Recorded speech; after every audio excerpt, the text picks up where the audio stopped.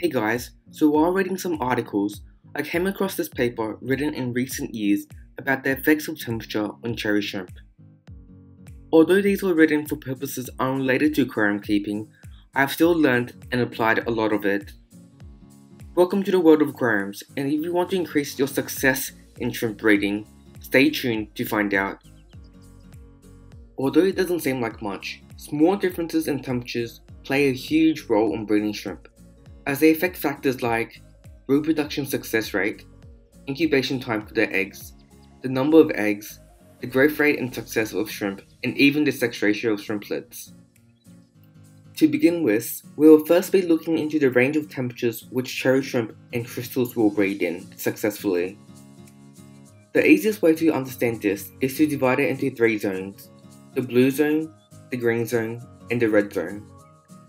The blue zone consists of temperatures under 18 degrees Celsius, and although it's possible to raise cherries in temperatures of 15 degrees Celsius, reproduction will ultimately cease and females will not have eggs.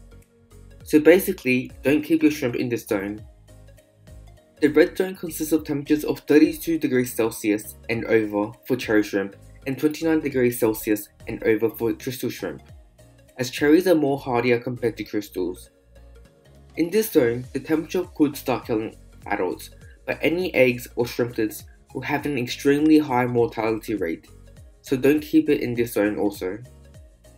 The green zone consists of temperatures of 18 degrees Celsius to 30 degrees Celsius for cherries, and 18 degrees Celsius to 28 degrees Celsius for crystal shrimp, and this is the zone that they will breed successfully in. However, this is still a large temperature range, so let me explain what will happen to the other factors as temperatures change by just a couple of degrees. For the incubation period of the eggs, increasing the temperature will shorten the number of days it takes to hatch by quite a significant amount. A study I read published by Japanese site Crystal World showed that the formula for the number of days eggs takes to hatch is 63 days minus 1.6 times the temperature of water in degrees Celsius. Although this formula was based off crystal shrimp, the general idea is still colder waters will result in longer egg incubation time, and warmer waters will result in a faster egg incubation time. For the next factor, there is a significant relation between the number of eggs and the temperature of the water. Females that were saddled and had eggs in colder water of around 20 degrees will have significantly less eggs compared to shrimp that had it in warmer waters of 23 degrees Celsius and 26 degrees. However, if you keep increasing the temperature, it won't just mean your shrimp will have more and more eggs, as it will reach a maximum amount of around 35, and it will cause a negative effect on the other factors. Next up, we have the growth rate and success rate of shrimplets due to temperature.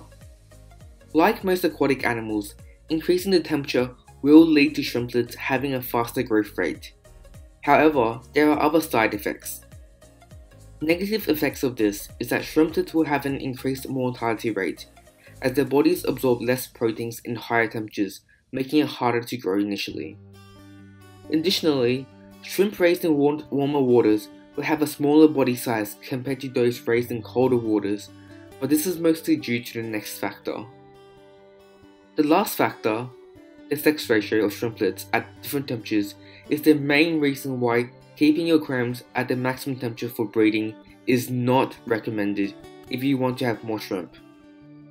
At lower temperatures of 20 degrees Celsius, the ratio of males to females of the hatched shrimplets will be around 80% females to 20% males.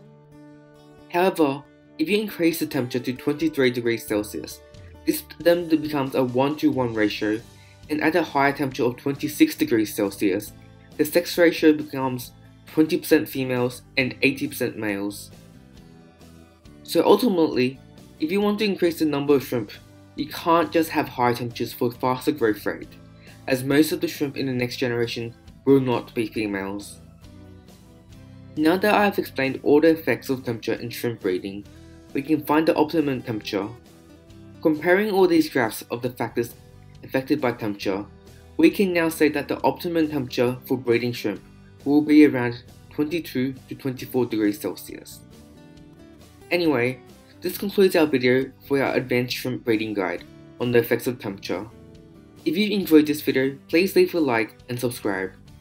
If you also want me to do a video on any aquarium topic, please comment below, and thanks for watching.